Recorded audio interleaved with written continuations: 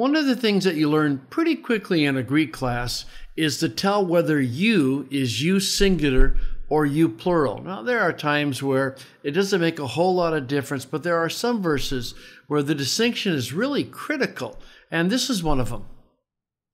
In 1 Corinthians 3:16, he says, "Do you, plural, not know that the temple of God, you, plural, are, and the Spirit of God dwells in you all," again, plural.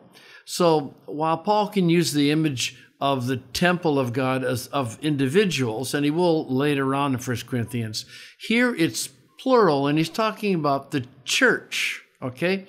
It's interesting to see how the different translations handle it. CSB, "Don't you yourselves," there's the plural, "know that you are God's temple and that the Spirit of God lives in you." ESV, "Do you not know that you," in the footnote, the Greek for you is plural in verses 16 and 17. NRSV, the footnote goes down at the bottom. The NIV is pretty stylistic in how it does it.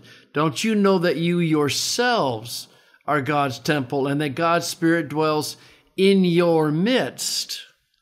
The NLT says, "Don't you realize that all of you together are the temple of God and that the Spirit of God lives in," with the footnote, "among you?" And the Net Bible, in normal fashion, uses a footnote, "Do you not know that you are God's temple? You are God's temple," the footnote says, refers here to the church, since the pronoun you is plural in the Greek text.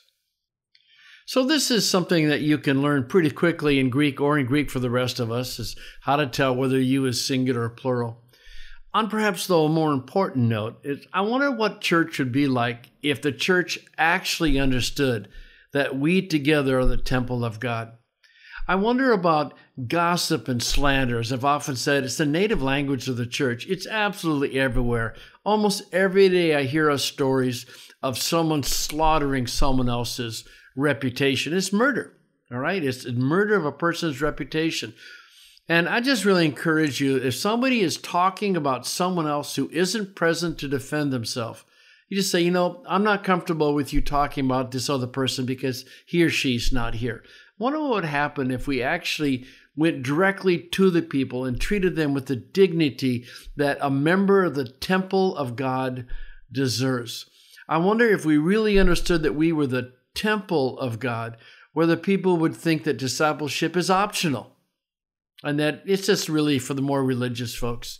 I wonder how different our lives would be if all of us understood what it meant for all of us together to be the temple of God.